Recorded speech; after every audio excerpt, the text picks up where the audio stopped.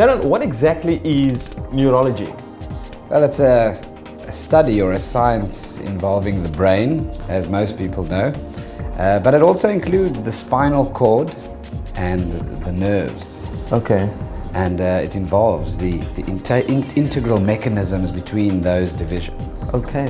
When called, like yourself, a neurologist, somebody studying neurology, what exactly would that entail then? I mean, it sounds quite broad, the brain, the spine, and the nerves. The processes that we look at when we study neurology and the science involve many different aspects. And why it's so fantastic is that every single thing we experience on a day-to-day basis can be explained in terms of neurology. What you see, what you smell, what you taste, even what you feel can be explained and definitely understood in terms of neurology.